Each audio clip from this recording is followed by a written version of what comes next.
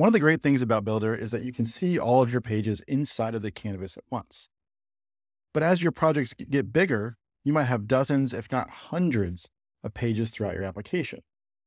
And so with that in mind, Builder introduced this concept called workspaces. It doesn't influence how your pages work together or which web pages are assigned to what URLs. It's simply a way for you to organize your pages inside of workspaces, similar to a file folder system. So in this case, we're in our website page. This is where we have all of the public website images and pages throughout the application. As you build, you're going to find, you know what, my app actually kind of has totally different pages involved with it. There's a different home page, maybe a different menu, maybe a different footer. And I want to keep those separate from my home page. And so I have a whole workspace just dedicated to pages for my particular web app application. The same goes for, let's say, a user authentication flow. Throughout your application, you might decide there's a lot of different flows, from having a new user sign up for your application all the way through to flows that are inside of your particular app. You want to make sure you get down, they're really organized, and maybe you're even testing different variations over time.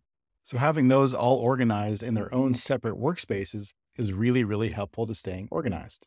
Another way that we see our workspaces used is creating a style guide workspace, where you have a space just dedicated to clarifying for yourself and the team, here's the style guide of what my application should look like.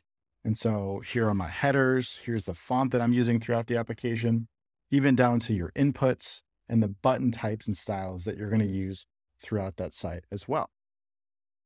Possibly one of the most common things that we see, in addition to workspaces designed to organize your app, are workspaces designed to organize your collaborators.